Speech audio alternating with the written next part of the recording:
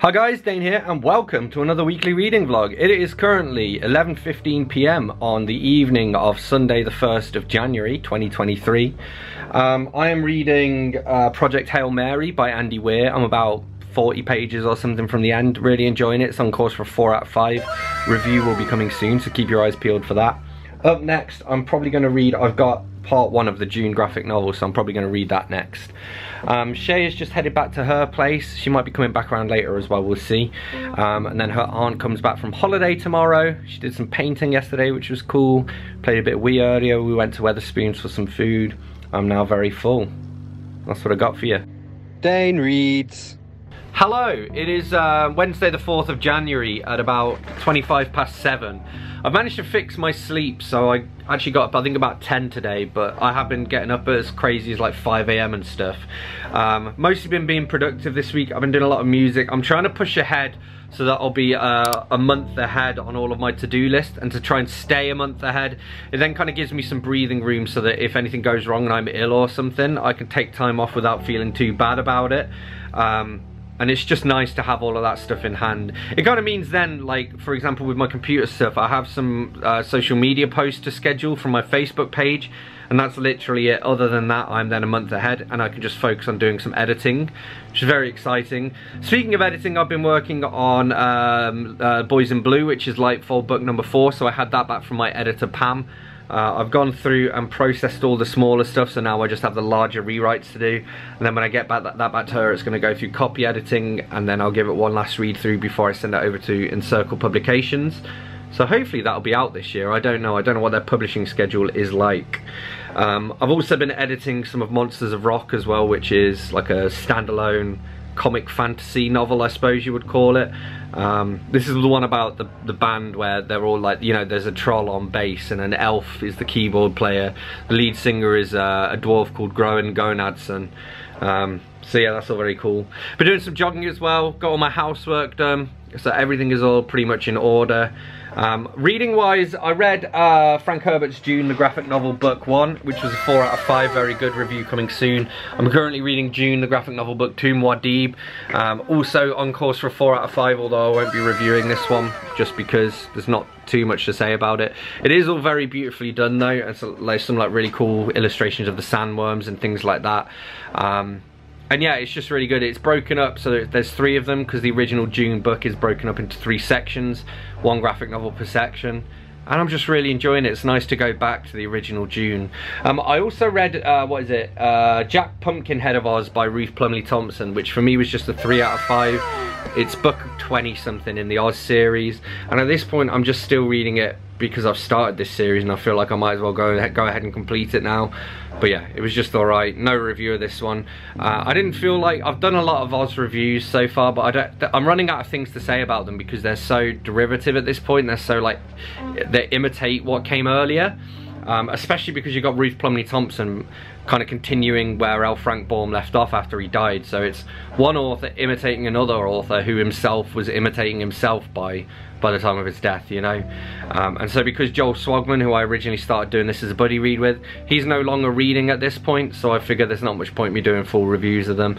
But also I have this big backlog of reviews that I need to edit and get out, so I figure I'm going to be fairly limited on what I review for now until I've caught up with these other reviews, because I don't have much space on my Mac and it's kind of exploding. Oh, I've been editing some radio shows as well. I'm over a month ahead with those too, which is all good. So that's where I'm at.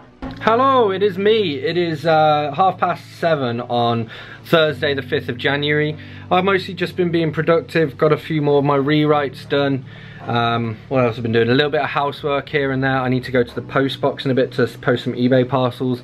I'm currently watching Rob Scallon on YouTube. I'm watching his Album in a Day 22 with Andrew Duong, where they literally write and record an entire album in one day. Always a lot of fun. I'm about halfway into that. It's about an hour long, so I'm enjoying that. I'm currently reading The Wind in the Willows by Alan Bennett. So this is a stage play based on the novel The Wind in the Willows. And as usual with Bennett, some of the most interesting stuff is actually in the introduction, but I am enjoying it a lot as well. You can see I've been tabbing it out, so I will be doing a review of this soon, but it's on course for a 4 out of 5. I only have about 30 pages left to go. And then I think I'm going to read Bonjour, Tristesse by Francoise Sagan. So that is currently the plan. I'm going to go and do a bit more productivity. wish me luck. Hello, it's me. It is currently 7 PM on Friday the 6th of January 2023. I finished reading fucking whatever it was. It was good. Oh, Bonjour, Tristesse. Yeah, I finished reading that. That was a 4 out of 5. Did enjoy. And now I'm currently reading The Madness of George III by Alan Bennett. It's on course for 3 out of 5. So far the play is pretty good, but the introduction was underwhelming, which is kind of a shame, because I normally really enjoy Bennett's introductions, but this one has been a bit of lackluster, you know. Just been being productive. I watched some TV yesterday. I watched a documentary on Chernobyl, and then I watched Terror at the Mall, which was about the Kenya shopping mall terror attack. It was actually really harrowing. I do recommend it, but probably don't do what I did and watch it right before going to bed, because then you'll have anxiety sleep again, which is exactly what happened to me. But I survived. I'm now cracking on. As I say, I'm being productive. Just got a few filming bits left to do, and then I'm all up to date on that. A couple more scenes to write for the edited version of Boys in Blue, which is Lightfall number 4, and then that's going to go off to Pam, my editor, for copy edits and a second pass. She then sends it back to me. I make any final changes, then I read back through it and give it my final read through, and then it goes off to Encircle Publications, and then their editor has a pass on it, and eventually hopefully it comes out. Other than that, I guess soon I'm going to start continue editing Monsters of Rock as well, so that is good. Yeah, that's all I got for you. Hello everybody, it's your boy Dane. It is currently 7:30 PM on Sunday the 8th of January. I'm reading Smut by Alan Bennett. It is very good. It's on course for 5 out of 5. Really enjoying it. I finished the first novella in it, which was fantastic, and now I'm on to the second one. Does what it says on the tin. It's kind of smutty, raunchy stories, but not so bad that you couldn't give them to your grandma, and just Alan Bennett at his best, so it's really good stuff.